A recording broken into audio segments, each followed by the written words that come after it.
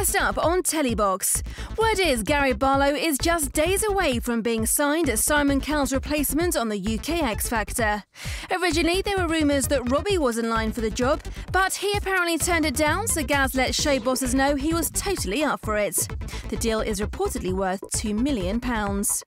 Meanwhile, Jessica Simpson is the latest lady to be linked to the US version of X Factor. Jess confirmed the show have talked to her about being a judge and reckons it would be a lot of fun.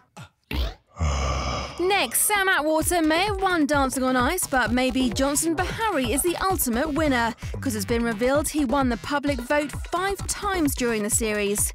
The Army hero was the viewers' favourite in the 3rd, 4th, 5th, 7th and 8th weeks, and was only narrowly beaten into 2nd place in another 2 shows.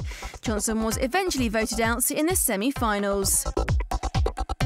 And all is not well in Essex. Just a week after we watched Mark Wright propose to his on-off girlfriend of 9 years, Lauren Goodger, Their Only Way is Essex co-star Sam Fairs is now claiming that Mark said he loved her just days before he got engaged.